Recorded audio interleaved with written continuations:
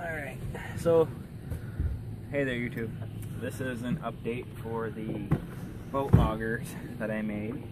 I wanted to share a few design changes I had. First and foremost, when I said to drill drain holes in the bottom, that was probably a bad decision because it just fills up with water and gets all nasty and muddy. Well, more importantly, it gets filled up with dirt. So you don't want to put those holes if you can help it. I taped over them with a really good tape. Water does intrude through here no matter what you do, I think, is going to happen. Oh, yeah.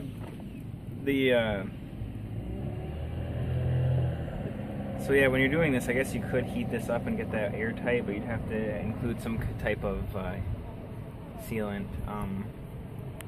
So one thing I did afterwards, I found out that this, can you see the compartment? It's really hard to get out at certain lengths. It used to be this long, and so I couldn't actually get it out of here without cocking it all the way, so I shortened it, and I haven't really had a problem. I'd say now it's probably about 5 feet tall with the auger. I put a cap on it.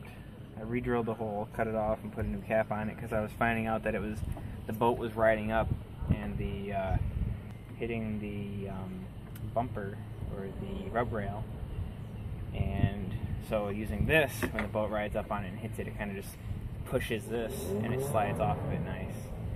So definitely want to get a cap. As far as the actual hook, I've been trying to think, or as far as the actual driver here, or arm, I've been trying to think of a way to attach this, but I really just don't want to do that because it'll hit it if it slides up and down. So I've just been putting it through here and then tying rope through it, and then around it, kind of like a cleat to secure it. And it keeps this under tension so it stays in there. I had thought about putting it in the pipe, putting a couple screws in here so it would hold it for you, but then you'd have to take the cap off every time.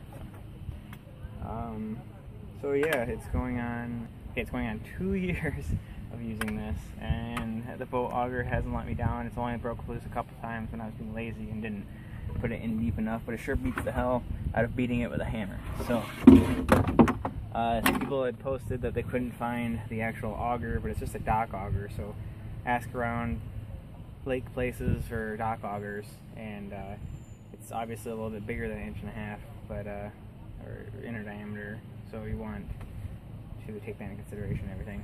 But good luck, it works good. It was like 60 bucks for everything. It was a high estimate. I think it was like 20 bucks an auger, and then yeah, but I'd definitely buy it again.